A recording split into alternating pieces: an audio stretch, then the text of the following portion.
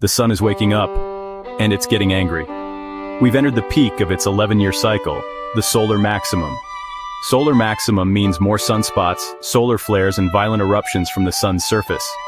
Scientists predicted this one to be mild, but it's turning out to be far more intense than expected. When the sun gets active, Earth feels it. Satellites can be fried, power grids overloaded, even airplane communications disrupted. And astronauts? They face higher radiation exposure.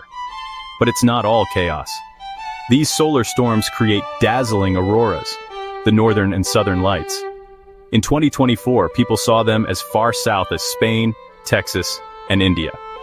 In 1859, a solar storm known as the Carrington Event lit up the skies worldwide and set telegraph wires on fire. A storm like that today could cripple satellites, GPS, and the internet. Thankfully, scientists now monitor the sun 24/7. Agencies like NASA and NOAA issue alerts when storms head our way. We're better prepared, but not invincible. The solar maximum is here. Expect more flares, more auroras, and a few surprises. Stay alert and look up.